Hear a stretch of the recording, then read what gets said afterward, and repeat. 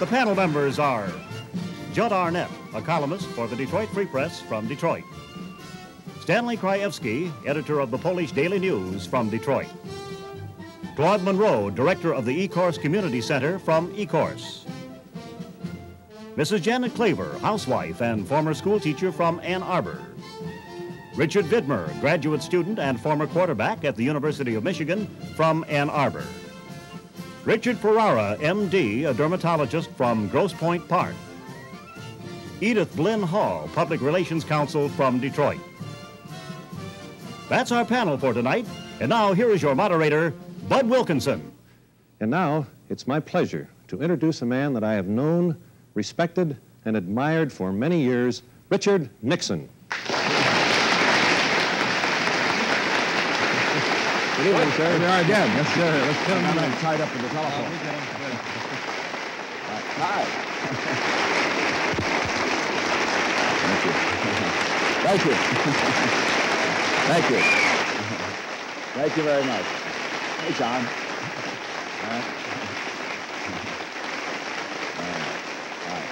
Thank you very much.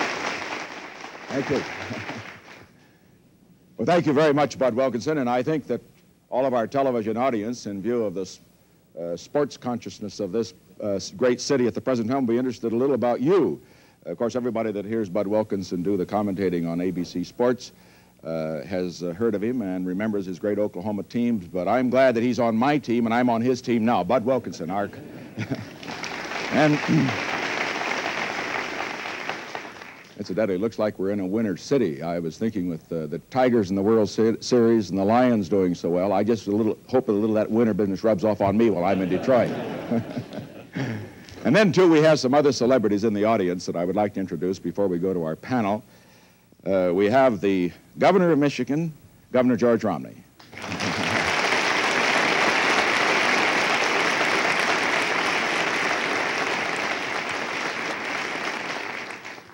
And then we have two of, I think, the greatest campaigners in the country, Mrs. George Romney and Mrs. Richard Nixon, sitting on either side.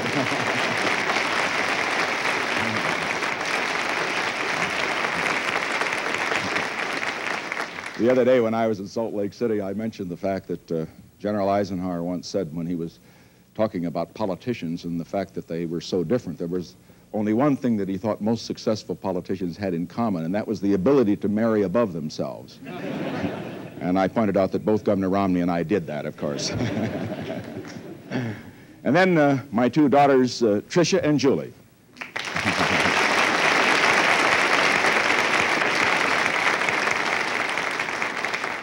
They have just arrived here from a campaign appearance in Buffalo.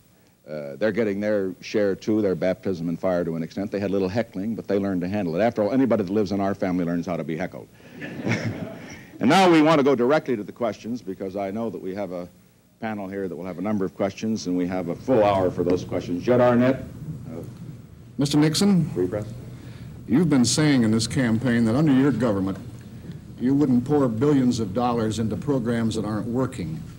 I wonder if you'd be more specific and tell us which programs you'd repeal.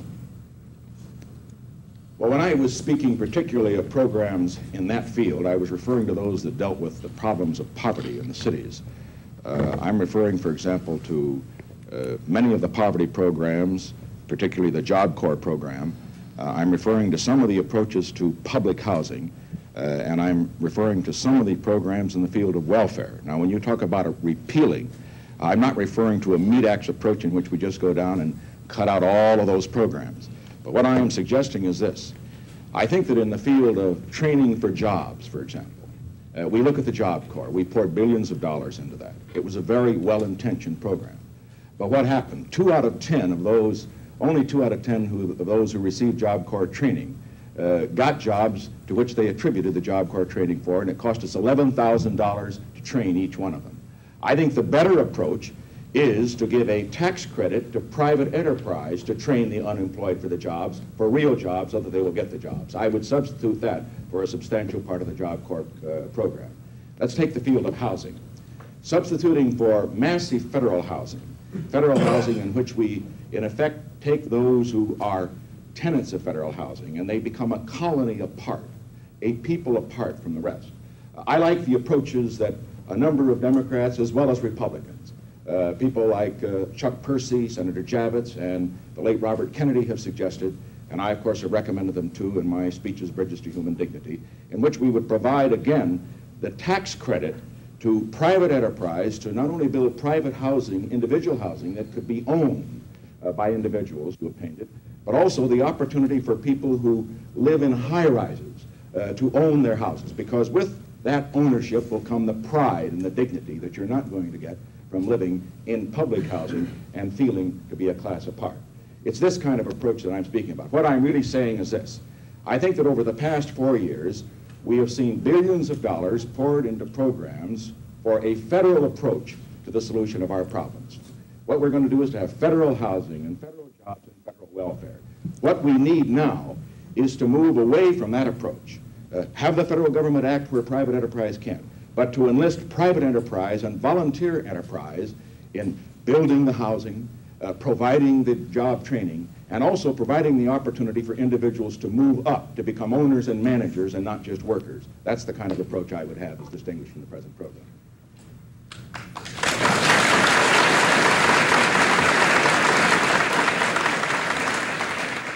Mr. Monroe. Mr. Nixon, you spent 8 years in Washington as Vice President of the United States, right? And then you lost in an election as President of the United States. You lost in an election in California. And today, the Republican Party and your campaign managers is telling us about a new Nixon. What's the difference between the new Nixon and old Nixon? Well, Mr. Monroe, the new Nixon is a little older. He doesn't have quite as much hair, as my wife points out from time to time up here. But on the other hand, I think perhaps the best answer to that question is that when an individual in politics or in education or in the business of writing for newspapers, when he ceases to grow, when he ceases to change to meet the changing conditions, then you can be sure that he no longer is going to be living with the generation of which he is a part. I would have to say at this point, and I'm very proud of this, that over the past 8 years, I've had a chance to travel through the world. I've had a chance to study the problems of the world, not as a participant, but one who was sitting on the outside looking at them. I believe I found some solutions to those problems. They're new solutions for the new world. They aren't the old solutions of 30 years ago, most of which Mr. Humphrey now is advocating, but they are new approaches to those problems that I think we need, just as I answered in the question to Mr. Arnett.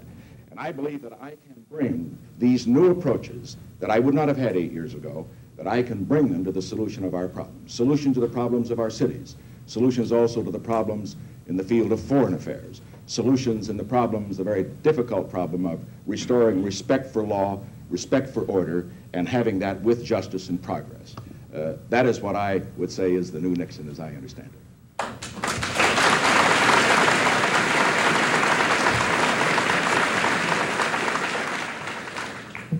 Mr. Vidmer. Mr. Nixon, because of the recent widespread demonstrations and disruptions on American campuses, there seems to be quite a bit of public pressure now on campus administrators to get tough and to crack down on the student rebels. What is your view in general on the role of dissent in society, and in particular, the role of dissent on the college campus? I'm for it. I'm for dissent because as I look back over the 190-year history of this country, as I'm sure you have as a student at Ann Arbor, I find that dissent is the great instrument of change. It's the instrument of progress. And that's what really distinguishes a free society from the totalitarian societies. We change those things by reason of the dissent that are wrong. We aren't frozen into them. On the other hand, when we look at dissent, we have to recognize that it can also be an instrument of destruction if it does not follow a certain rule that we should all understand, provided we look at our American political system. Now, I've talked on a number of university campuses, and I've had some university and college students say, when I point up that I think that there should be peaceful dissent and not breaking the law, they said, well, don't you believe in the American Revolution? And I said, I certainly do. But I point out that those who participated in the American Revolution had no peaceful way to redress their grievances. They had to have a revolution in order to do it. And then our founding fathers had the genius to set up a system of government which provides a method for peaceful change. Only once in the history of our country, 100 years ago in the Civil War, did that not work. And then we had to resort to warfare in order to resolve the differences. But when you have a system that provides a peaceful method in which to change what we don't like, I don't believe there's any cause that justifies breaking the law or engaging in violence. And I think we should get that across to all Americans. I believe it's essential to get that across, particularly in the college campuses, because those who come from the colleges and the universities are going to be the thought leaders in the future. They have to go back to their communities, and they have to make clear that while we believe in vigorous dissent, that on the other hand, that when we engage in violence, when we break the law, we destroy, in effect, the very system that we're attempting to build. And I think as we look at our college, universities, and campuses today, the great majority of students would support the proposition that I've just set forth. And I would say further, I noticed just yesterday in the paper, today in the paper, of a rather violent demonstration in Seattle, Washington, conducted by some of the students, I understand, from the universities in that area against Hubert Humphrey. I think that was an appalling situation. Some of those students demonstrated against me, too. That's something different. I will have to take it. But for the Vice President of the United States to be submitted to that kind of what was really not dissent, but an attempt to shout down the meeting, I say that is the difference. Let me put it this way. If anybody in an audience wants to get up and raise a question, if he wants to heckle in the great American or British tradition, that's one thing. But when he shouts and shouts and shouts and tries to deny to the majority the right to listen, then I think you ought to stop it, and stop it as effectively and fairly as you can. That's what I think.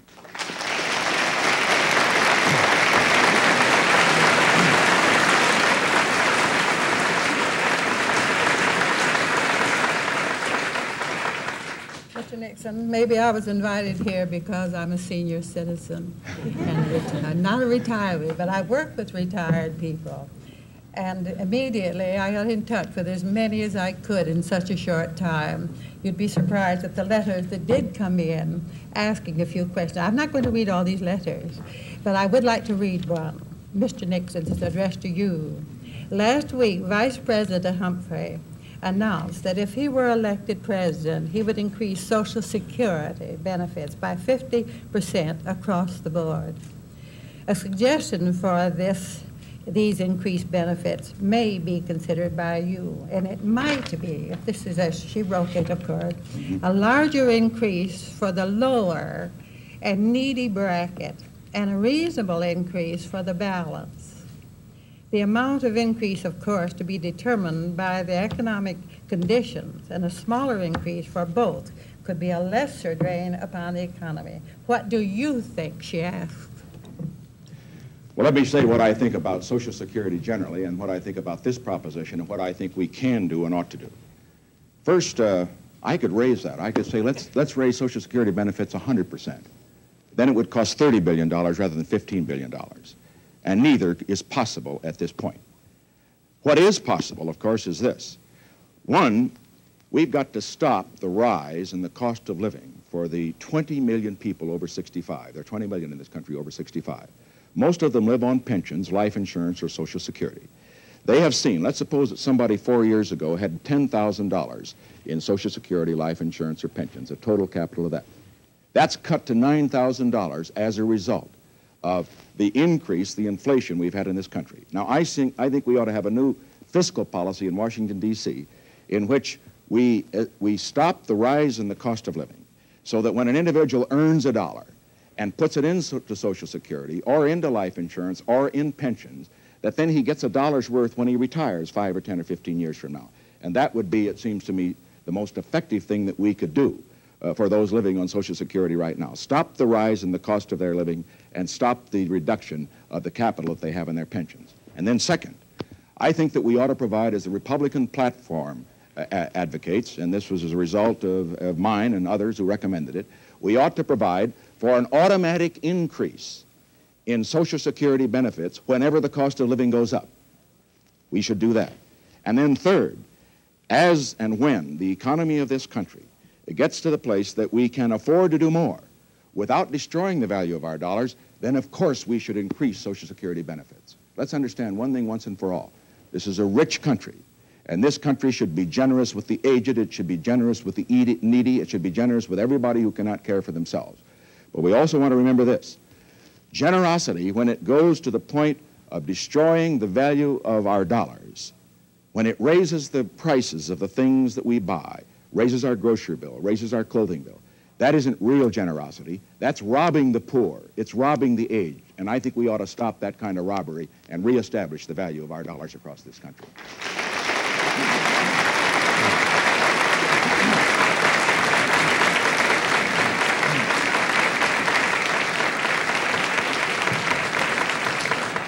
Dr. Ferreira. Thank you. Mr. Nixon, many of my colleagues in the medical profession are greatly concerned about Medicare and what it is doing to the medical profession. They are concerned especially on the potential harmful effect it may have on the quality of medical care to the individual patient. Now, my question is, what specifically is your stand on Medicare, and do you intend to curtail it or increase it?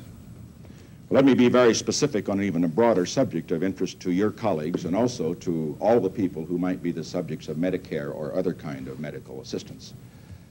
First, I support the Medicaid program. I did, of course, when we were in the Eisenhower administration, and I support the Medicare program. However, I disagree with Vice President Humphrey on a key issue. He has advocated, as you know, extending this whole principle of compulsory health insurance to everybody. I'm against that. And the reason I'm against compulsory health insurance for all people is that I don't want to have happen to the quality of medical care in the United States what has happened to it in Britain. I made a study the other day of what had happened in Britain. 1/3 of all the medical school graduates in Britain last year left Great Britain to go practice someplace else because the quality of care had gone down and because of the red tape of their compulsory so-called free medical program. I want to see that every individual who needs medical care is able to get it, but I want it to be good medical care, and that's why I want to keep the doctors free from government control as much as we can. That is why I oppose the extension to compulsory health insurance on that basis. For the older, for the elderly people, Medicare, I think that is certainly an appropriate, and it is a kind of a program that I support. But there's one other point I should make. When we talk about how we're going to extend medical benefits in this country, we have to recognize that before we do any further extending, we've got to get at the other end of the funnel. Because at the present time, I just looked at some figures. There's a shortage of 50,000 doctors in this country. There's a shortage of 75,000 nurses. There's a shortage of 600,000 hospital employees. And the reason for that, and this is another figure that was rather astonishing to me, in the last 10 years, the number of hospital visits has gone from 15 million to 150 million. In other words, a 10-fold increase. So what we need to do, and then my administration will move frontally on this, we need a massive program to develop more doctors, more nurses, more hospital personnel, so that we can provide adequate care for the friends of Mrs. Hall and others who are on Medicare. I don't want to have our older people simply have that slip of paper that gives them the right to go to a doctor and then have them give bad medical care. Let's have them good medical care, and that's the kind of a program I'd be for.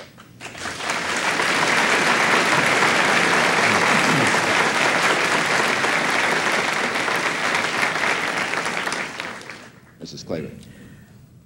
Mr. Nixon, I assure you know that lots of people are concerned that we're moving toward another era of repression of ideas, kind of another search for the internal enemy.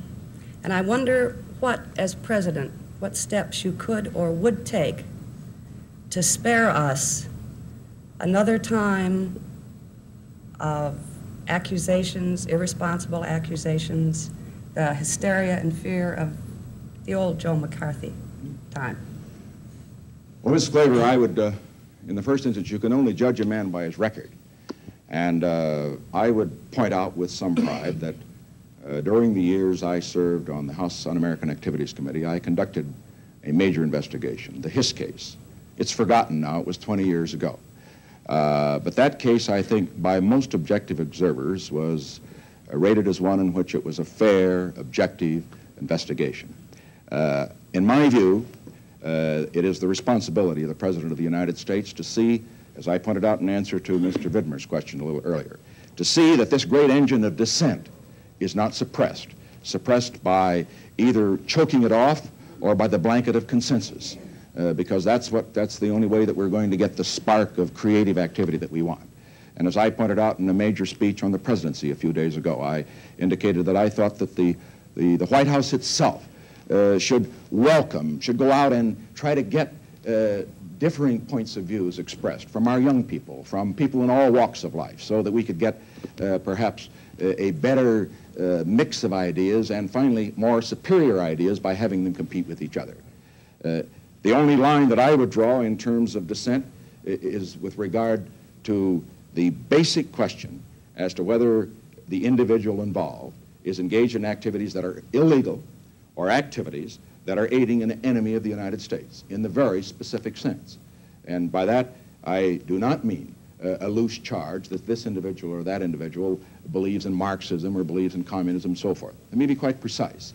It doesn't concern me a bit that a teacher, for example, wants to talk about Marxism or communism. We need to know more about Marxism and communism and socialism and all that sort of thing. I think where you draw the line is where the individual, in effect, says, I'm not just going to teach the students about that, but I am going to advocate that the interests of a foreign government be placed above that of the United States. Then I think you have to take a look at it, particularly if that foreign government is involved in military activities against the United States.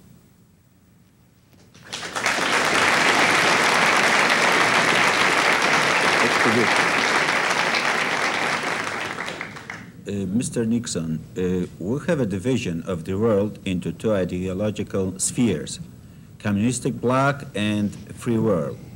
As a president, will you try to keep this so-called balance of power or raise the Iron Curtain like recently we had the case of Czechoslovakia?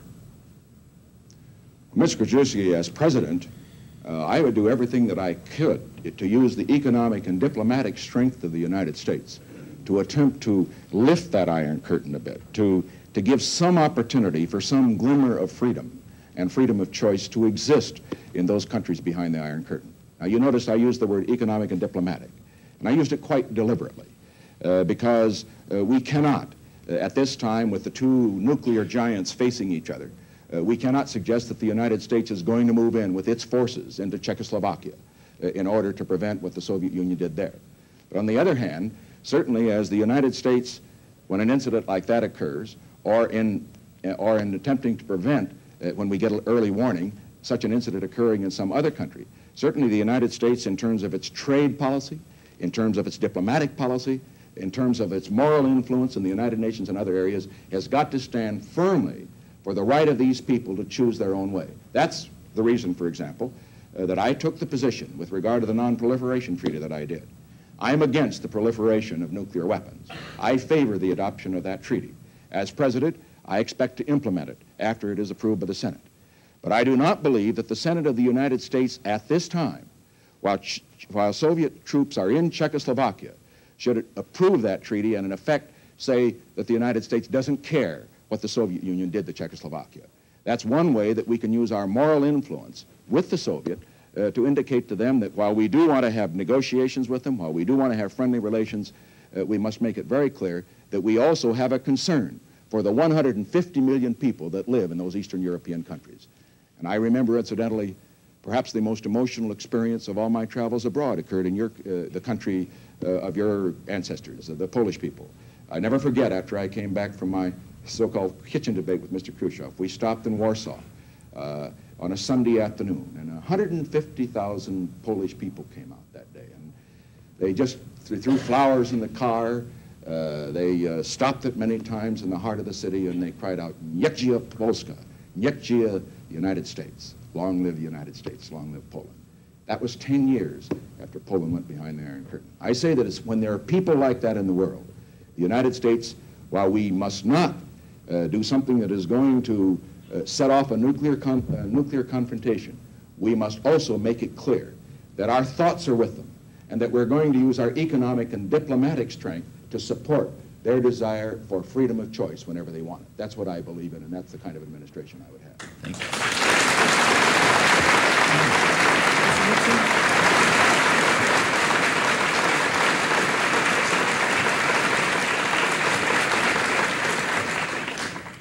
Mr. Nixon, you proposed the idea of a volunteer army as a possible alternative to the draft.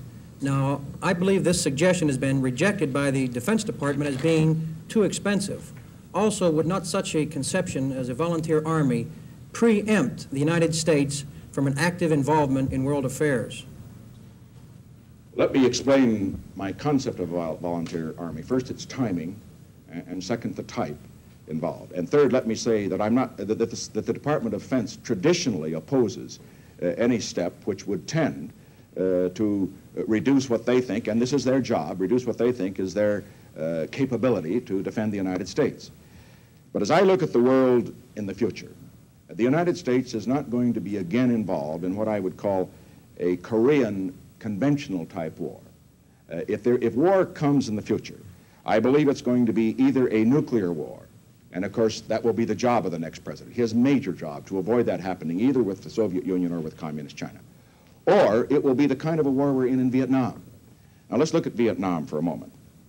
Governor Romney has pointed out very eloquently on occasion that when you look at Vietnam today, it is not a conventional kind of a war. It's primarily a war for people rather than territory.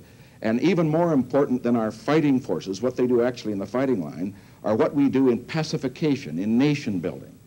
Now, a traditional draft army is not the best kind of an army to do that job in Vietnam. What you need is a highly trained professional force of armed forces to do the fighting, and then a highly trained civilian force of nation builders to work in the other parts of the country. So what I would do is this. I would not take any step until after the war in Vietnam was over. Once it was over, I would move toward the volunteer army. I would get enough people in that army by, of course, raising the pay for those in the volunteer army to competitive rates with what they might get in industry. It would cost money. I agree. It would cost between $3 to $5 billion. That's why it can't come until after Vietnam is over. This would be part of the peace dividend. But first, I think we would get a better army, better fitted for today's needs, highly trained professional, ready to move in on the military side. At the same time, on the civilian side, I would have a civilian group, again on a volunteer basis, that could move in for nation building, where it was not a warlike situation or a war situation. And I believe that this kind of a solution would provide a better defense than the United States presently has.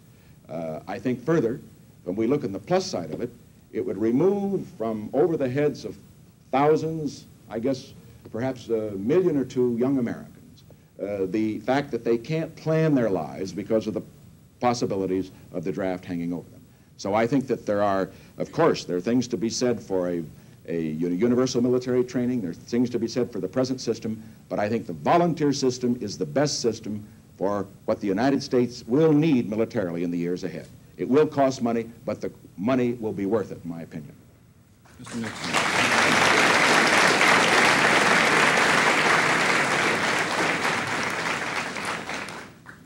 Mr. Nixon, I'm going to ask you a hypothetical question, but I think you're capable of answering it.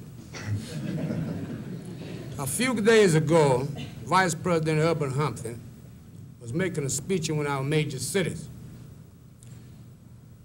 And he mentioned the question around and demonstrating on the streets, looting. We all recognize that that's all over America now. But they only mentioned 2 people's names, and I'm not a supporter of theirs, Ralph Brown and Stoker Carmichael. Is it your belief that Ralph Brown and Stoker Carmichael is responsible for all the unrest in America tonight? Of course not. No, the Ralph Browns and the Stokely Carmichaels are simply the spearheads of deep resentments that go far beyond their way-out revolutionary attitude.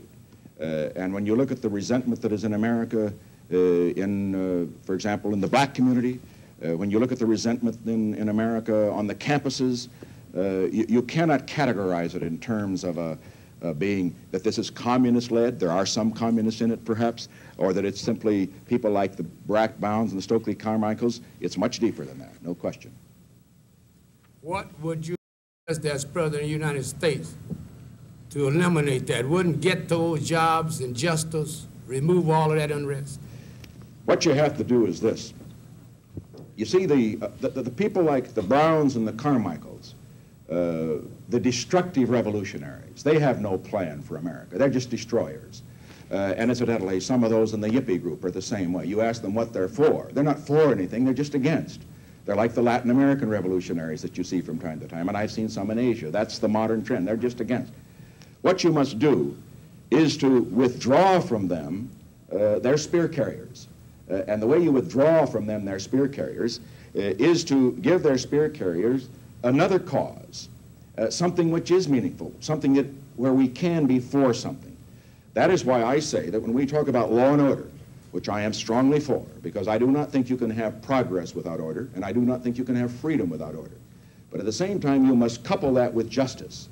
You must couple it with justice and progress, because only if you have justice and progress and the hope that an individual can get out of that ghetto where he lives, that he can go up and not just stay where he is. Only if he has that hope is he going to be less susceptible to the revolutionary arguments of the Rap Browns and the rest. Because let's face it, when you talk about the revolutionaries, they in effect are saying to these young people, they're saying to black Americans, they're saying to Mexican Americans, look, you've got nothing to lose. The system is against you. Well, no, that isn't true. This is a great country. The system is not against them. What we have to do is to make that system work, and as it works better, these revolutionaries aren't going to have anybody to lead. That's the way to get at it, in my opinion.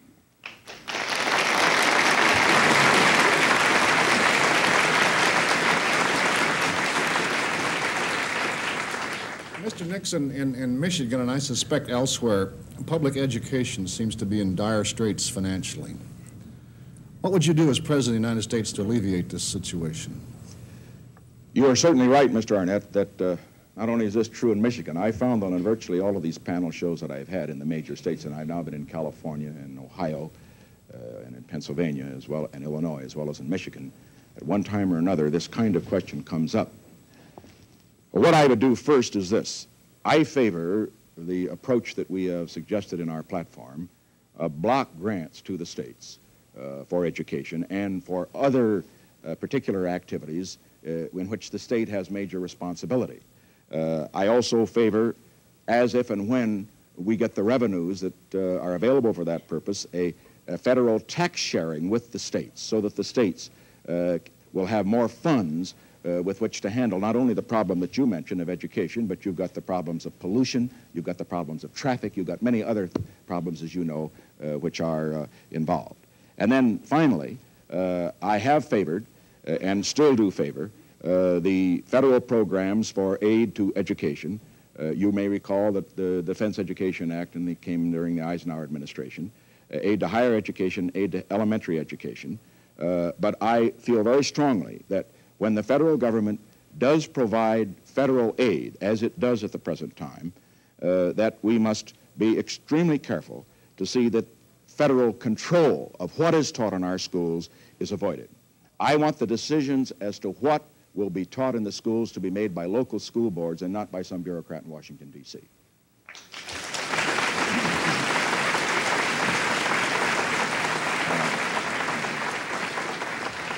Dr. Ferrara. Mr. Nixon, there seems to be a growing communist influence in the riots on campus, in the cities, and at political conventions. Now, if you were to become president, what specific legislation would you enact to curb this communistic influence or strength in our country? Dr. Ferrara, I've given a great deal of thought to this because I am not an expert, really, in this field. I've studied it for 20 years. I do not see any specific legislation that could currently be adopted that would be helpful to curb this kind of activity, which would not get us into difficulty in the field that Mrs. Claver has mentioned, of going over the line and suppressing real dissent. You see, it's the fine line, whether you're talking about ideas or about action. That's what we're really talking about. I do think this, though. There could be enforcement of a law that's on the books, and I should point this out. There's a law is now on the books, which was passed by this Congress, by the last Congress, which makes it a crime to go across a state line for the purpose of fomenting a riot. And I think the enforcement of that law could be very effective in curtailing this kind of activity. And that law has not been used effectively as yet, and it may be that the administration may have to move on it. But you go ahead. It seems as though the Warren Court has struck down most of the federal and state laws concerning the control of communists. If you become president and Chief Justice Warren retires, would you select a man with similar views? Well, anyway, I can see that Dr. Ferrara, like most doctors, is a very direct man. But let me say, first of all, that while I have had my disagreements with the Chief Justice on some cases, as a matter of fact, on those 5-4 decisions like Miranda, I think the 4 were right and the 5 were wrong. But lawyers can disagree on such things. On the other hand, I'm not going to join in the group that says impeach Earl Warren and all that sort of thing, because I think that he has certainly been one who has interpreted the law the way that he thought it should be interpreted. But my general standard I will lay out for justices, for the appointment of justices. And this is going to surprise you. I think Felix Frankfurter perhaps was the man who stated it best. Felix Frankfurter was a liberal in his economic thinking, as you may remember, during the 30s. And yet, Felix Frankfurter, in his last 10 years in the court, was a strict constructionist. It was his view that the Congress had the right and responsibility to write the laws, and it was the court's responsibility to interpret the laws. And he did not feel that the court should move over into the legislating field. I believe in that kind of appointment. I'm not so concerned about whether a man is a liberal or a conservative. I am more concerned about his attitude toward the Constitution. And I believe that our courts, I believe very definitely in the division of powers. I think our courts should interpret the law. I do not think they should move over and write the law. The people's representatives that are elected to Congress have that responsibility. That's the kind of thing.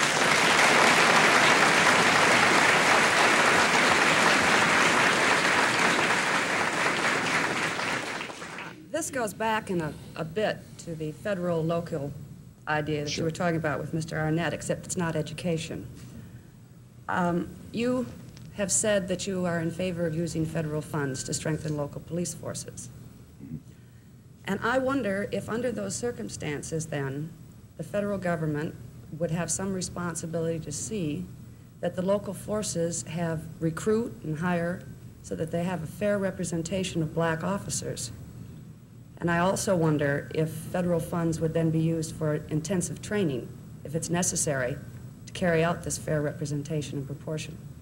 Ms. Klaver, in my paper on this, which came out Sunday, and I'm delighted to see that it was carried here in the papers and that you read it, but in my paper, what I came out for not only was for a whole broad federal approach, but you may remember I also said we do not want a federal police force. I do not want the federal government setting up a police force which will move its tentacles out across the country into local law enforcement problems, because the problems differ in different cities, and I believe that the closer that responsibility can be to the people, the better.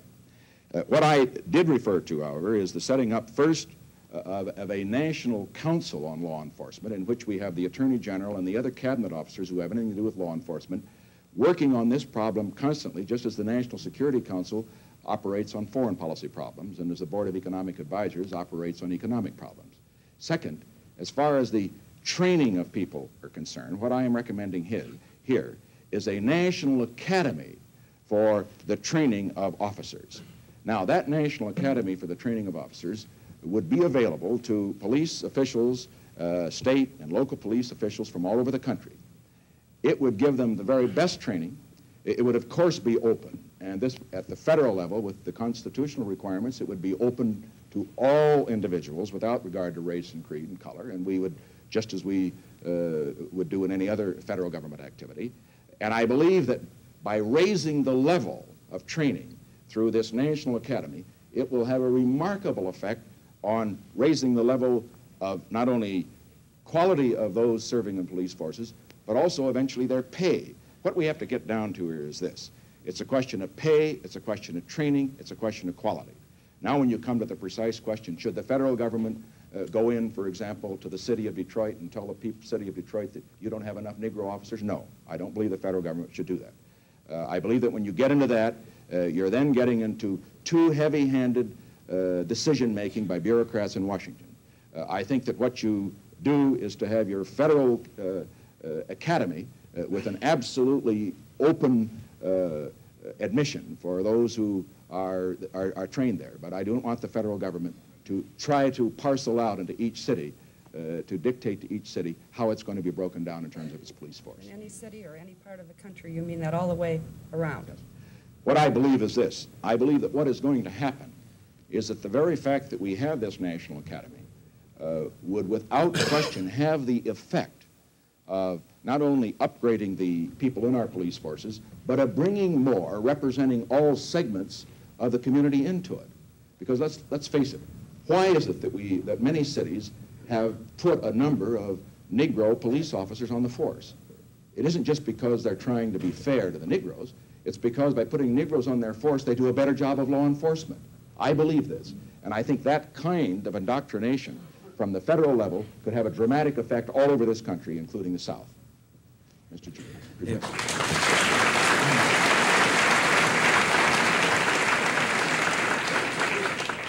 Mr. Nixon, what is your opinion about resignation of Ambassador Ball, especially at this time when General Assembly is in session? Well, I suppose I'm tempted to make a political comment here, but after all, Ambassador Ball has had a distinguished record in the UN, and he's had a distinguished record in the State Department as Undersecretary of State. He had a distinguished record in the practice of the law, and now that he's decided to be a subordinate in a political campaign, I think I'll just leave him alone. I'll leave him to other people. Why do you think? Yeah. Your point is with regard to the UN. The effect of That's the UN. right, yes. Well, I've thought that I might get into that. But you see, the moment that I say what others have been saying, that this was a very difficult time to leave the vacancy at the UN, it would put me right in the arena with Mr. Ball. He said some people told me they were unkind things about me. And so, I read it. So, and my view is this. I will let others judge what he did in the UN. I'm not going to judge him. And I would say that after I win the election in November, I hope he has a good law practice in New York. That's where he's going.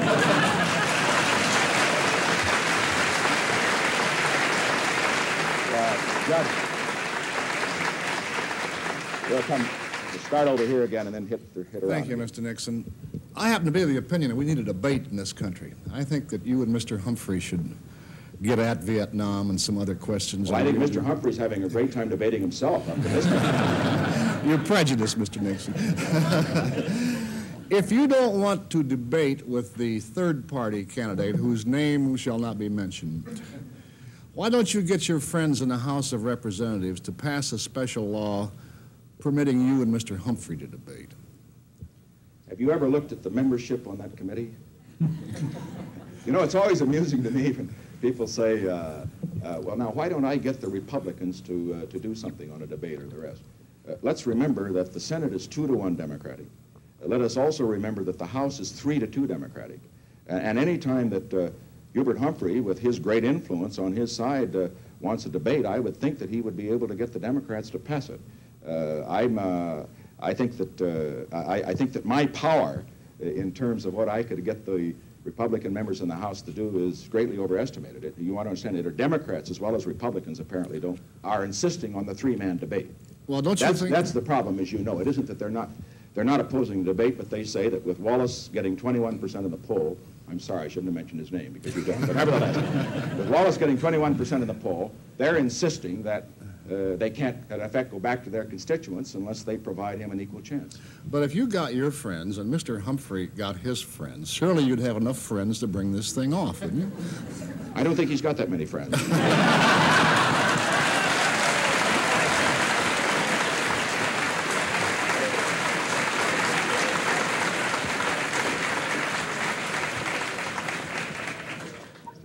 To get back to international politics, Mr. Nixon, you've mentioned, I believe, on a number of occasions, the necessity of Soviet-American friendship and cooperation in solving some of the hotspots of the Cold War.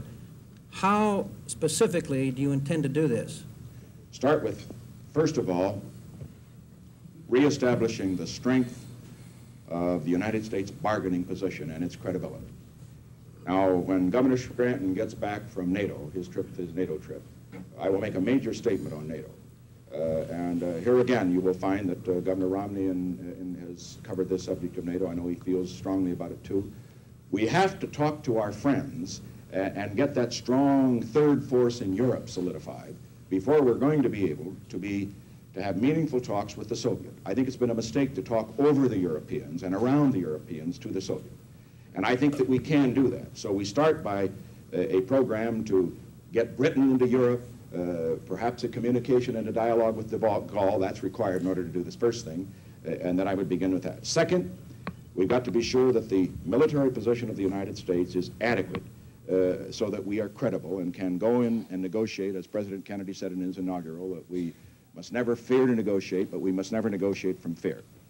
Now, once we have done that, then I believe that while we will find, when we look at it at first glance, that it appears that the Soviet isn't going to want to talk about anything, because after all, let's look at it. In Vietnam, the Soviet Union feels, I assume now, that it's hurting us more, it's hurting them, so why should they talk about Vietnam? The Mideast, when they look at the Mideast, they have now what this Russians, czars, long before they ever thought of communism in the Soviet Union, Russian czars had always wanted, they have a naval presence in the Mediterranean, they have influence over the Mediterranean. Why should they want to talk about cooling it in the Mediterranean? As far as Castro is concerned, well, he cost them money, but look at all the trouble he's causing us in Latin America and so on down the line. But there's another side to this coin. Let's look at the Soviet Union's position that we have in common. Over on the east is communist China. And also, the Soviet Union looked down the nuclear gun barrel at the time of the Cuban confrontation. I believe the Soviet leaders do not want a nuclear war. And that we do have in common. And so I believe that once we have reestablished our strength, that then there should be a very carefully planned series of meetings between the President of the United States and the leader of the Soviet Union.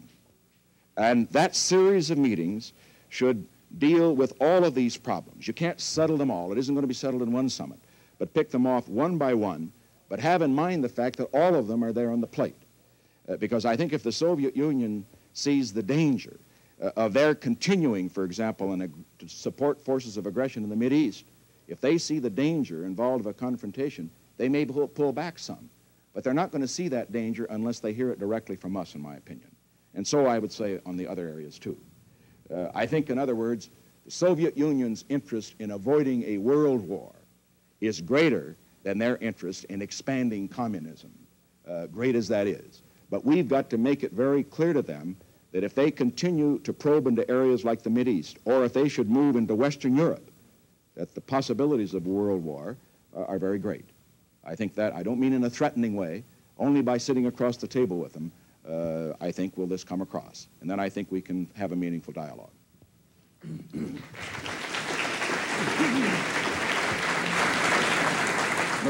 Mrs. Claver, I think, was up first, and then I'll get to you, Doctor. Actually, this relates to what you were just talking about. Am I correct in your earlier answer and from what you've said now that your delay in signing the Nuclear Proliferation Treaty is to use this as a sort of bargaining tool with the Soviets and to show solidarity with Czechoslovakia?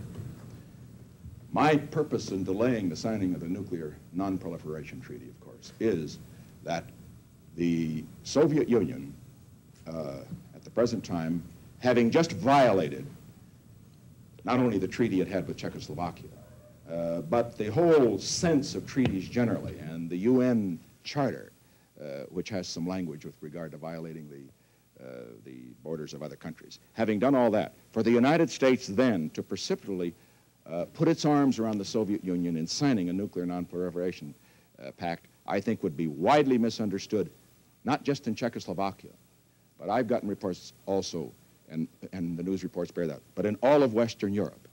I think that what we've got to make clear to the Soviet is that we will engage in negotiations. We're glad to agree whenever their interests and ours are reciprocal. But on the other hand, we are not going to ignore on their part a complete breach of a treaty and then sign one with them. They have to indicate to a certain extent that they believe in treaties, that they will if they have one with us, that they're going to carry it out. That's my attitude toward it, and I think that they will understand that much more effectively. I think former Prime Minister Eden put it very well when he said that we learned in the 30s that when you ignore such gross breaches of international agreements and simply go on as if they hadn't happened, that you pay a very great price for it. Mr. Nixon.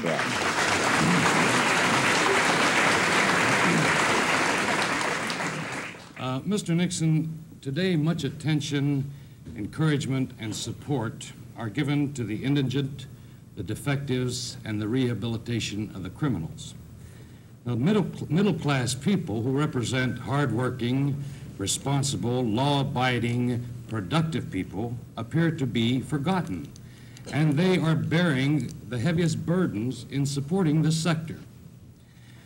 Now, if you became president, what attention, encouragement, and support would you give this middle class? After all, they are being suppressed by inflation and high taxes. Well, first, let me say that there are a lot of forgotten people in the United States today, and I would suggest that those who are not breaking the law, those who do pay taxes, those who do go to work, those who do support their churches and their schools, and who believe in this country, and that includes black Americans, white Americans, the great majority of Americans, I think are entitled to an accounting as to why we cannot have the first civil right of all Americans, the right to be free from domestic violence in this country, protected, as to why it is not possible for us, at least if we do work and save money, that when we retire, as Mrs. Hall indicated in her question, when we retire 5 or 10 years or 15 years later, that money that we saved is going to be worth what it cost us to earn it, rather than having the government break faith with us. All that I can say on that score is that I believe that a president must represent all the people. I believe he's got to make it clear that you don't have to break the law in order to get some attention from the federal government, for example. I think we have to have, on the part of the president, incidentally, I make one thing very clear, I don't believe in this dividing Americans, middle class against poor class and indigent and the rest. I think we've got to think more in terms of the interests of the whole country, and I think if we do that, we'll have a much better government. Yes, sir. We have one more for him. It's short, very short. Mr. Monroe will give you the last question. Mr. Nixon, you mentioned a few minutes ago about letting Ambassador Ball practice law in New York. If you was elected president of the United States, what do you intend to let Senator Thurman practice? Well, I suppose that when you mentioned Senator Thurman, that I could, of course, suggest that both of our parties, the Republican Party and the Democratic Party, has its northern and southern representatives. I just noticed a picture the other day of Hubert Humphrey with his arm around Mr. Maddox in Georgia. And I suppose that Mr. Maddox's views on civil rights are as different from Hubert Humphrey's as Senator Thurman's are from mine. Let me make one thing very clear. As Senator Thurman pointed out on Meet the Press about 4 weeks ago, he completely disagrees with my views on civil rights. I've always supported civil rights legislation, as you know. I will continue to in the future. He also pointed out that his choice for vice president was Ronald Reagan, and his second choice was Senator Tower. It was not Governor Agnew. I was the one that made the final choice in the vice presidency. And I should also say that I believe that in both of our major parties, there should be room for individuals who disagree. I am glad that I've been able to bring together in our party where we will have dissent, where we'll have disagreement, and I'm going to have to make final decisions. We have Governor Rockefeller, and we have Governor Romney. We've got some of the great leaders in what we call the progressive or liberal wing of the party. We also have Senator Tower, Senator Thurman. In the final analysis, however, one man's got to make that decision. And when it comes to the basic issues, the President of the United States will make them. What I want to do is to get the input from the whole country. I don't want to divide this country north versus south, black versus white, liberal versus conservative. Let's get everybody in talking, and then we can get, I think, a better representation of what people are really feeling in this country and where we ought to go.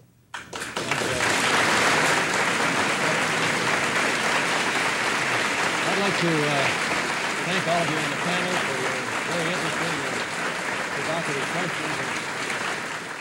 Mr. Nixon, we have time for just one short question, if I might ask it. I was going to ask you one short question. As an old football coach, occasionally we'd be ahead at halftime, and I'd go in there wondering, how about that complacency factor? All of the polls, the consensus, you're ahead. What do you feel about that? Let me make one thing very clear. I watched your teams. I've seen them play in the Orange Bowl, and you always you were a great third quarter team. Not the first half, but the third quarter. And by the time you got through the third quarter, the fourth quarter didn't matter. I've seen it many times. Now we're just entering the third quarter of this campaign. And I'm going to remember what you did. We're going to roll it up now. And as far as complacency is concerned, people say, well, it's going to be like Dewey in 1948. And somebody has said that Humphrey's going to come back like Truman did. Well, I just don't believe it, because, matter of fact, I think it's... there's a lot of things are different. I think it's one thing to give him hell, it's something else to give him Humphrey.